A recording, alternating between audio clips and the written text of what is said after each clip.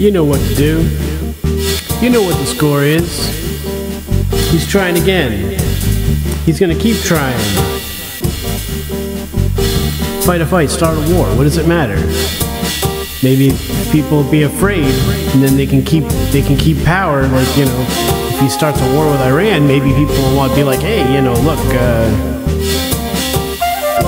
you know, well, he's got this war going. Maybe we should just let him stay in power because, you know, you don't want to change your power when you started a war.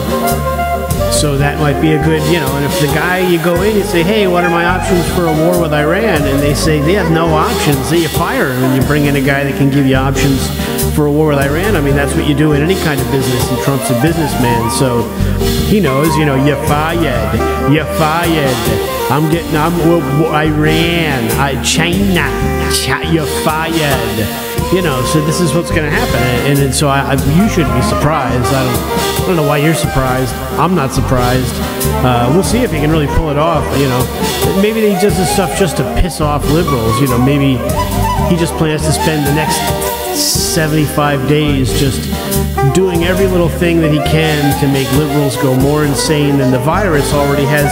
Did you see this? That the virus, 1 in 5 people that had effects of the virus are showing mental illness? I mean, this is going to do us in, as if Americans aren't mentally ill enough. What are we doing here? You know, so I think it's really telling. You know, you really get what's coming to you sometimes, and we've really done a number on ourselves in the way we've allowed our society to grow into this sort of out of control monster. You know, and so I think that we're going to have to wait. You know, what if that's true? What if like 1 in 5 people suffer some sort of mental issue because of this virus? There's no precedent for that. I mean, the Spanish flu, a lot of people died, but the shit went on. You know, we're barely able to govern ourselves as it is. We barely treat each other even remotely decently, and we're still somewhat more or less sane. I mean, what happens if it just continues to fly off the rails?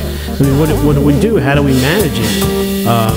What's going to be left? I mean, we don't have anybody that's even barely competent running the country now. What's going to happen when everybody turns out to be nuts because they all caught a virus in the 2000s? You know, what happens? Do we have to wait for it to shake out? You know, another 2.5 generations before we have sane enough people? I mean, what the hell's going to happen? How do we survive that? You tell me. I don't know if there's any answer to it. If I thought I had any answers, I'll tell you what, I'd publish a column or something. Well, they don't do it now. You start a blog, right? Then you do a video blog, you know, and you do little short videos on YouTube about going hiking with your ex-girlfriend, and you know, you guys are still cool because you know you're hip like that, you know. Nowadays, people are hip like that. You go hiking and you do all that stuff, hot yoga, you know, all those kind of things, cleanse, and you know, paleo diet, retro paleo. Whatever your thing is, man, that's how people do it. And you got it all, and so what does it even matter what happens with the government or the country, whatever?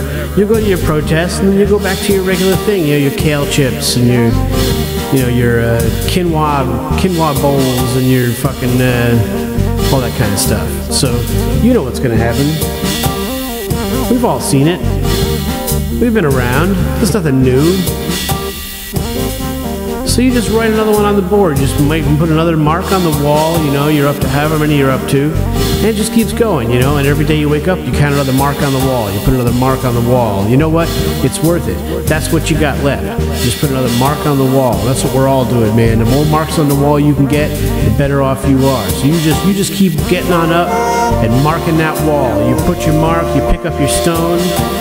Another 5, 6, 7, 8, 23, 24, 95, 97. You keep marking that wall. You scribe your mark. 5 by 5 by 5 by 5. Count them the way you count them. Stand up and be counted. Count them the way you count them. 5 by 5. It's 5 by 5 on the wall, and you're getting up every morning. Stare the sun in the face. 5 by 5. Make your marks. A privilege denied many. Wake your wake. Mark your mark. That's 5 by 5. And you keep keeping on. 5 by 5. Stay alive. Stay alive, folks.